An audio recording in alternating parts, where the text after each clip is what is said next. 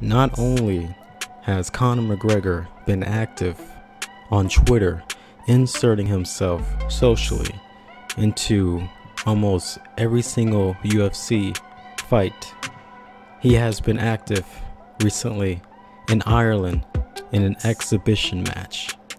And in this one, it does look like he dominates a bit.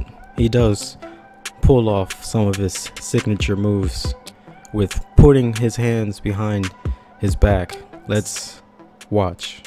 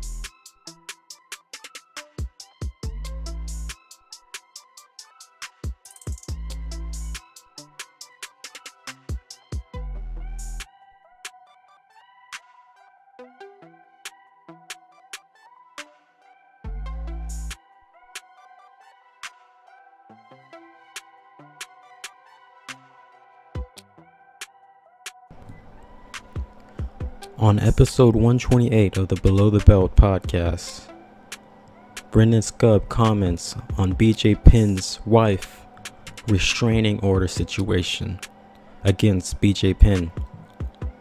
Let's listen in. What else you got? All right, this is another sad one. BJ Penn was given a restraining order from that girl he was dating for a long time, has kids with. And all the stuff that's happening, it reminds me of the Matt Hughes stuff too, right? CT, I'm telling you, man. Dude, I had a conversation with Rose Gracie and what she's doing for specifically MMA fighters with brain trauma and what she's doing trying to get them help. And I can't say the name she's working with. It's names everybody would know, and how bad they're dealing with brain trauma. Dude, I'm telling you, we're at the very tip of the iceberg on how fucked up MMA is for you. You're starting to see it now. Matt Hughes, starting to see it with these guys. BJ Penn, I'm telling you, you're legends. It doesn't happen until there's a significant guy gets caught with this stuff. Getting caught mean it kind of shows how bad the sport is after all the years. And if this is true, like this has been going on for a while, like the families and friends, they kind of hide it because they have these huge names. They don't want to like ruin their lives. So she says she hid it for like 10 years. It was going on for 10 years. There's like a lot of bad stuff in there too. Is there? Yeah. Like what? He got upset at her once, and then he was like, do you think just because you're a woman, you can't get knocked the fuck out? And then he woke up one day and he noticed it was his cocaine. Apparently he's like a heavy cocaine user. These are just allegations, right? It got on his daughter. Like he found cocaine, like he was doing it and it somehow got on his daughter, and then he tried to commit suicide, or he said he was going to commit suicide. All those little things that you were talking about before, they're all kind of similar, right? Suicidal thoughts, being really mean to your wife, or It's all the same. yeah. Look at the junior, say, okay, great guy. Then all of a sudden you don't know who he is. But there's all similarities with his case, Tony Ferguson's, Matt Hughes. There's all similarities. What do we think it is? Just a coincidence? I'm telling you, man.